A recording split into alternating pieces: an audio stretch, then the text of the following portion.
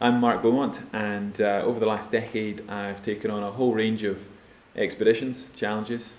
I guess my fascination is in first and fastest. It's figuring out what I'm capable of and trying to do stuff that's never been tried before.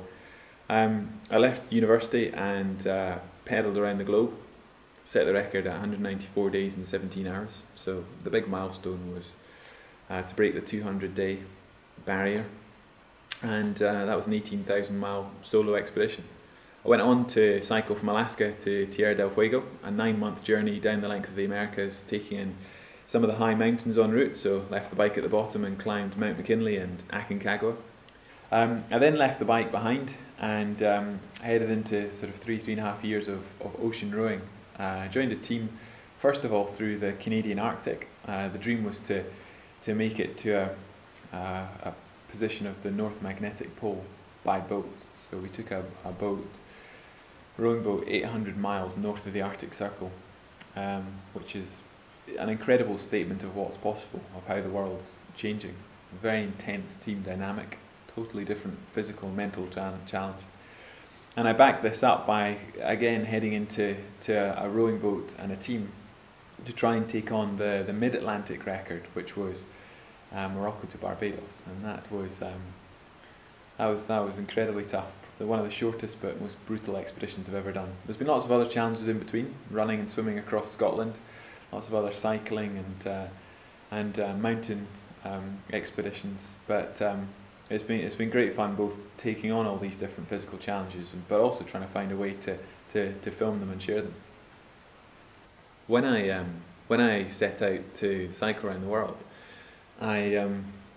I got a television documentary made about it simply because I wanted to thank my sponsors for backing me. I wasn't a kid that grew up wanting to be on telly, but I met a couple of amazing guys who gave me an apprenticeship in documentary making, and that's ended up one of my main passions, one of the things I thoroughly enjoy. And, you know, the truth is I wouldn't keep going back out time and time again on these big journeys if it wasn't the opportunity to share it with a global audience. And you know, that's from the personal satisfaction, but I also think there's a real greater good in sharing these trips, and you know, the confidence it gives other people to take on their dreams. The other, you know, harsh reality is I wouldn't have the opportunity to keep going back out if I hadn't learned how to capture the stories. You know, that's the business within the passion, and at the heart of any job should be a passion, and for me that's the adventure and the sport of it, but the job is the broadcasting, and luckily that's also something I really enjoy. The physical challenge is always interesting. It doesn't matter what the expedition is. When you're pushing yourself for that long, months, often half a year sometimes, then my main worry is breaking down, is having an injury which just stops me in my path. So it's not like a competitive athlete, a competitive race where I'm worried about outperforming, going faster, being stronger. I know I'm a fit guy. I know I can endure the distance. It's about waking up every single day and being able to continue on a sustainable output, and that relies on a sustainable input. My sleep patterns, my food, my hydration, getting pretty obsessed with what I can actually affect. So that's where my mind is. You know, that's how I get through these big trips. And as I say, as long as it's a battle of attrition, as long as I set out in good shape and know that I've got the all-round conditioning to hopefully not break down and injure, then I can see it through. The emotional part is simply experience. You know, those toughest times, those what I call trip points, things you don't expect, which threaten to stop journeys in their tracks. You have to have been there many times to know what it's like to work through them, and to realise they're the best parts to look back on. So you know, you get there the first time and it's tempting to give up. You know, now honestly, having been through those so many times, you know, there's an excitement, there's a wry smile, there's a real fire in your belly when the chips are against you, because you know, those are the times where you think, okay, you know, I'm back. You know, this is where I get really tested, and I'm, you know, finding out something new, and I know from experience I'm gonna look back most fondly on this part of the journey, even though it's the most difficult and scary and lonely at the time.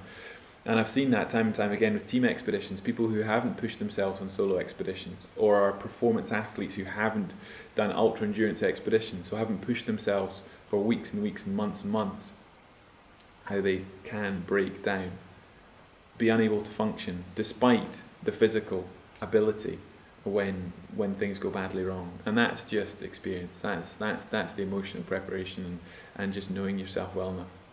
You can take on almost impossible tasks if your heart's in it and you're loving the journey. Whereas if you stop enjoying it, that same level of fatigue, of endurance, of challenge is almost unbearable.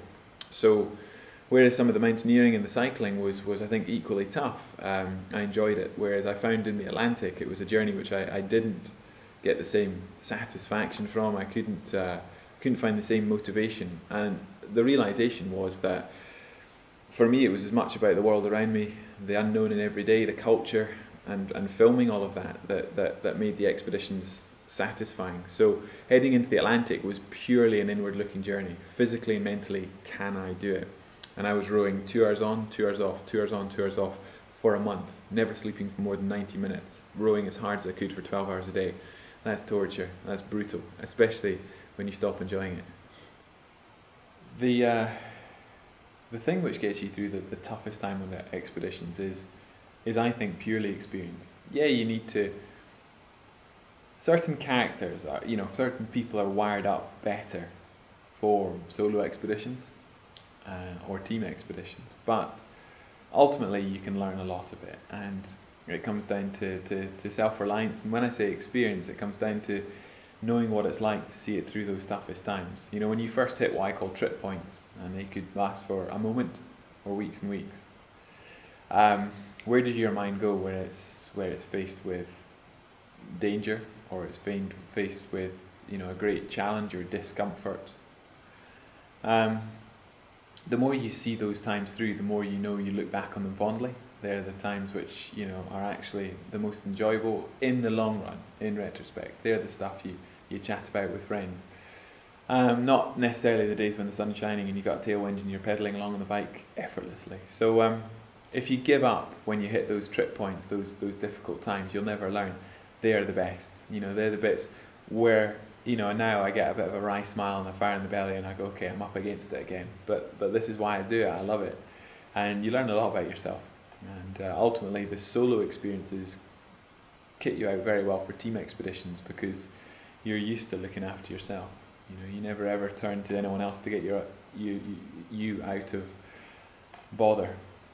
And there's a number of times my life's been on the line, and having the confidence that you can keep acting rationally, thinking rationally, being proactive is a great comfort. That you're not going to break down and need others to get yourself out. Yes, you need to be able to communicate and work well with a team, but yeah, you learn through experience how to cope with any adversity. I can think back to rowing the Atlantic, where two guys saved the lives of 6. And it's not that the rest of the team weren't physically able, but you're capsizing in the Atlantic, psychologically it was very, very difficult for everyone to keep being as proactive, when things went horribly wrong.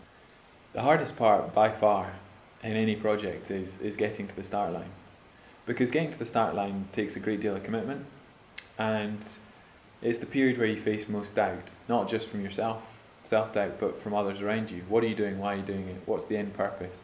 If it's not your job, justifying spending a period of time and quite often quite a lot of money on taking on a dream, especially when it's an expedition or a physical project, is difficult. Scarce resources, and the most scarce of all is time. What are you doing? Why are you doing it? And doing something different from your peer group around you is also difficult.